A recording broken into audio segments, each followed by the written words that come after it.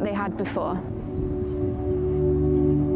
And the truth is, the kind of adults that tell you your youth are the best days of your life just didn't follow their dreams, no matter how successful they might seem. Happiness balancing on a knife edge, tipping over at the smallest tremor in the earth, sometimes stamping tantrum feet hard enough on the tectonic cracks to create an earthquake of their own making, to curb the expansive fields of boredom, to entertain the few hours they can bear the strain of waking.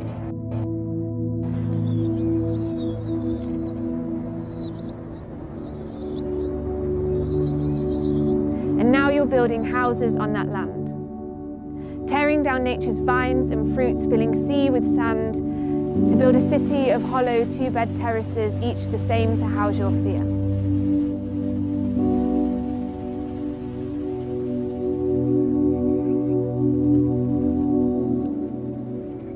And one day, it could be tomorrow, you'll pause building for a second to remember the open, empty, expansive ground that once surrounded you with fresh air.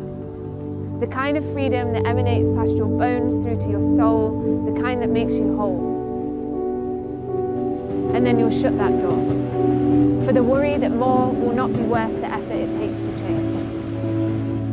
For worry that the fragile houses you created, the city that weighs on your shoulders as you try to excuse its existence, with already cracked black mortar walls, will be too fragile to recover from a fall.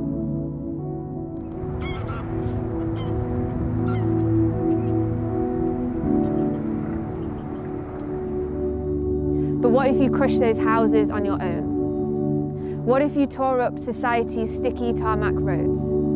What if you ignored the signs and symbolic old gestures of a tired tradition and started creating culture again?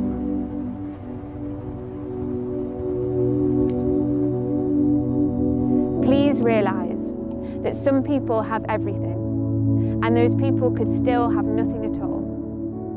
When you go all the way through, don't ask for a second chance. Blue is not the colour of opportunity.